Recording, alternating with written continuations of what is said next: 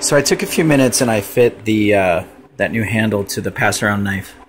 We're going to my grandmother's for Easter dinner tomorrow, and I thought it'd be nice to carve our Easter ham with the new knife. So I wanted to put a nice handle on it. It's just joined with beeswax.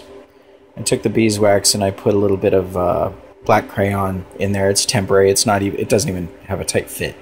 It's just in there. I mean, it's not coming out, but I mean a precision fit versus a tight fit. There we go. You can see there. See, there's a few gaps. I'm not worried about that. I may actually send it out to you guys that way with the new handle. I haven't decided yet. I'm not worried about fit and finish to a T for this knife temporarily. The balance point is really nice. It balances right about there, which is where it would on another knife, even with the handle so far back. Yeah, there you see. It feels a lot more substantial. A lot of my knives are very lightweight, and I actually made this blade a little bit thicker through. You see the choil there?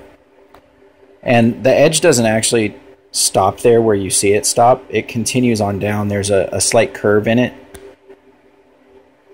Let me see. Yeah, you can't. There you go.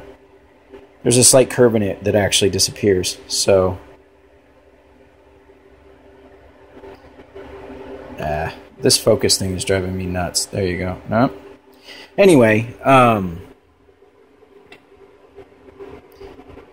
you are. It goes to a zero edge. I mean, there's no.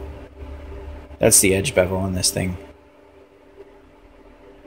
So, and just for the record for you guys, let me see if I can actually illustrate this. When I sharpen, that's the angle I sharpen at.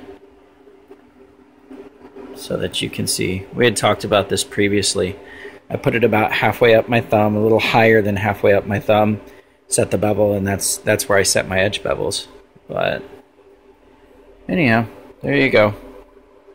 The slide in here does not do this wood justice at all, but yep. So there we go. The Passaround knife with Robert's handle for his ko-gyuto for me to use for my Easter dinner.